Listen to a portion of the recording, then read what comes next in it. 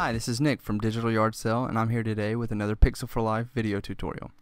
Today I'm going to show you how to make these brushed aluminum buttons. They're great for social media icons or control buttons for video players or music players or whatever. So let's get started. Let's open a new file, 400 by 400 pixels. I'm going to fill this with any color you want, really. I'm just going to choose a green here. Alright, so now I want to go to my custom shape tool. Actually, not custom, sorry, ellipse tool. I'm going to change it to a white color for my foreground color. I'm going to go up here. Sorry. Going to go up here and choose fixed size of 200 by 200 pixels. I'm going to click. So now I have this circle 200 by 200. Let's rename this button. I'm gonna go to my effects, Bevel and Emboss. Let's do a pillow emboss at 90% for the depth, 1 pixel for the size. Set highlight mode to color dodge at 40% and shadow mode, leave it at multiply for 20%. Now let's go to gradient overlay. Let's make our gradient black to white, reversed, and reflected with an angle of 55. Let's change the scale to 150 and click OK. So now already you can see we have this nice inset metal button, but we need to add some of that brushing for the aluminum. So let's make a new layer. I'm going to hold down Command or Control if you're on a PC and click this vector layer mask. So that gives me the selection of this circle. I want to hit M to get my marquee tool, right click, transform selection. I'm going to hold Option and Shift and drag out from the center. I just want the selection to be larger than the button. I'm going to fill this new layer with white. I'm going to go to Filter, Noise, Add Noise. I'm going to add 40% uniform monochromatic. Click OK. Keep it selected. Filter, blur, radial blur. I want to spin at 100 and the best quality. Click OK. Now you can hit Command D to deselect. I want to duplicate this layer. Command J, Option Shift M to multiply, and set it at about 40%. Now I want to merge these two layers. You can hit just Command E to merge them, or you can select both of them and right click to merge. I'm going to rename this brushing. I'm going to set it to multiply, Option Shift M. I'm going to hold down Command and click my vector layer mask one more time, and with my brushing layer selected, hit Add Layer Mask. So that's going to automatically mask to that selection. Okay, so we have this nice brushing going on. Let's add a new layer. I'm going to select my polygon lasso tool, and I'm going to make some shadows and highlights here. So just click and make some rays coming out from that center, and if you hold down Shift, you can add new selections without deleting the old ones. So just do that and get them, try to make them look somewhat random.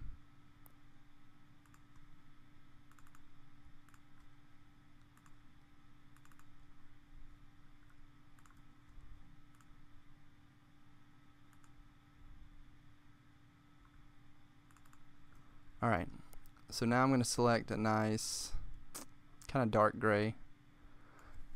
Click OK. I'm going to fill this selection on my new layer. Make sure you're on your new layer with that. Command D to deselect. Now you want to make sure that these points are kind of in the center where that circle is.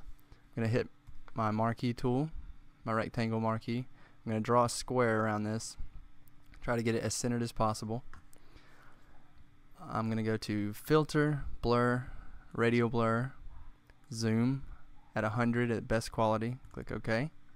Keep it selected. Filter, Blur, Radial Blur, Spin at 20 for the best quality.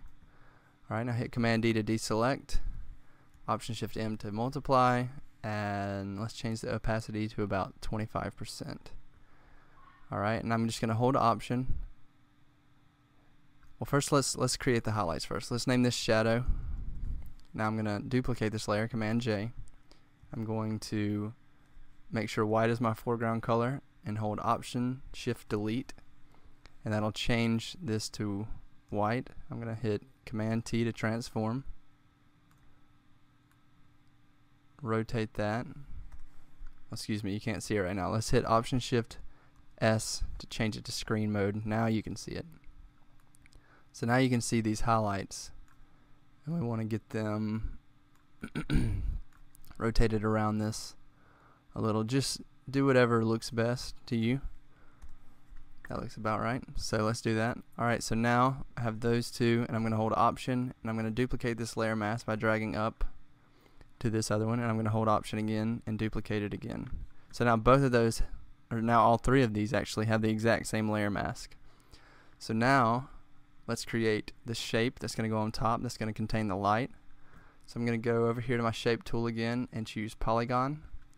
I'm going to change the sides to 3. I'm going to make sure my foreground is white. I'm going to hold Shift and draw a nice triangle here. Just try to get it as centered as you can. Now with that selected, let's go to our effects panel, Bevel and Emboss. We want to do a pillow emboss at 90% with a size of 1. Leave the highlight mode at screen, opacity 40, and shadow mode opacity at 20. Now let's go to inner shadow. Let's do the opacity at 30. Let's change this color to a kind of a medium light gray. Now let's do distance 5, size 10, and let's do the outer glow. Let's change this color to white, and we want to do the solid, not the gradient. Let's change the opacity to 43, and the size to about 30 pixels. And click. That's about it. Let's click OK. Alright, so now you can see that gives that a nice glow. This outer glow does. The shadow kind of gives it some division and gives it a nice vignette around that light, and the bevel and emboss makes it look like it's impressed into this metal. So now the great thing is I can create any shape I want. Let's create a rounded rectangle. So maybe I want a stop button that's kind of rounded like this. I can hold Option and drag this effects up to that. And now all of a sudden I've got this button with the exact same effects as the other one. So now I can resize this as I please and just recenter it, and that it also goes for social media buttons. So I mean, if you have a Twitter icon or something, you can drag it in there and just drag the effects layer right over it. Pretty much any shape. So that's it. Pretty simple. When you get ready to use it, just flatten it right up, and there you go. And this has been another Pixel for Life video tutorial. Thank you.